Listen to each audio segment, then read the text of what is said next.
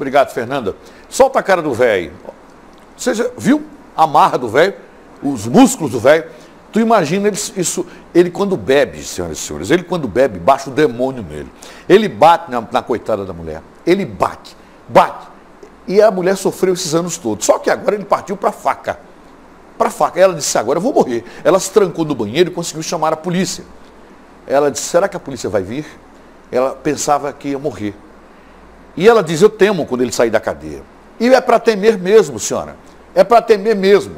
Porque, lamentavelmente, no Brasil, o país do habeas corpus, não se admire se amanhã mandam ele para casa dizendo, não houve nada demais, apenas um momento de bebida, sabe, estado de embriaguez e tal. Agora, eu queria que lá dentro do presídio descobrisse o que é que ele fez aqui fora.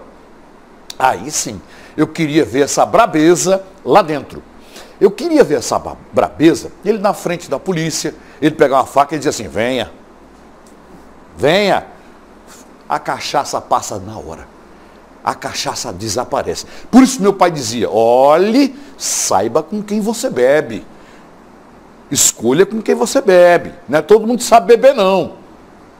A bebida transforma o cidadão. Transforma.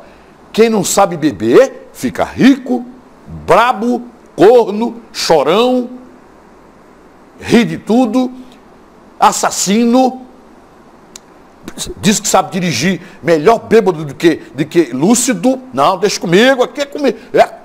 Esse, no cemitério está assim, ó, no cemitério.